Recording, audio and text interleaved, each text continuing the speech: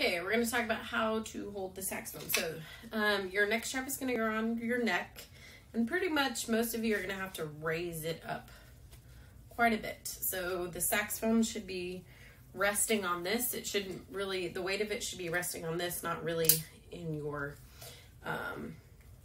hands. So raise this up. Okay, so we're gonna hold the saxophone in the center of our body, and it should be at the height where if I hold it right in the center of my body, the mouthpiece is gonna go straight into my mouth. So notice mine is too short, so I need to raise my neck strap up more, because right now, if I'm sitting with good posture, the mouthpiece would be going straight into my chin. So I need to raise my neck strap up more. Okay. And mine is not cooperating with me. Okay. So I've raised my neck strap up more. Okay, now it's going straight into my mouth. And like I said, the weight of it should be held on the neck strap, not on your hand. For now, we are going to play with just the left hand. So your right hand, guys, I want you to just put inside the bell. The left hand, I just want you to drop it at your side, bring it up. It should be just nice and natural.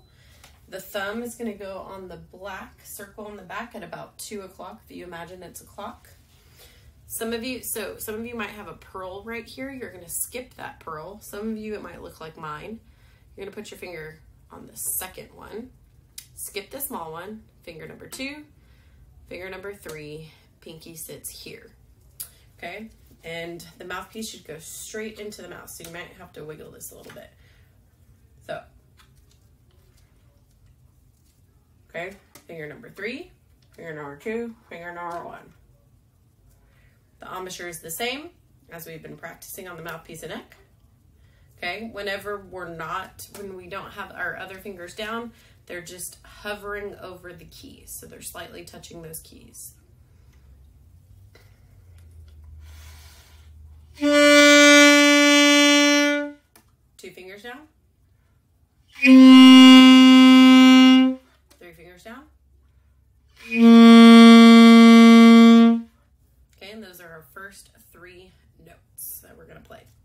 Whenever you, so we'll practice this in class, but whenever you move your fingers, make sure you keep them hovering over the keys. This is their new home. So they should always be kind of here.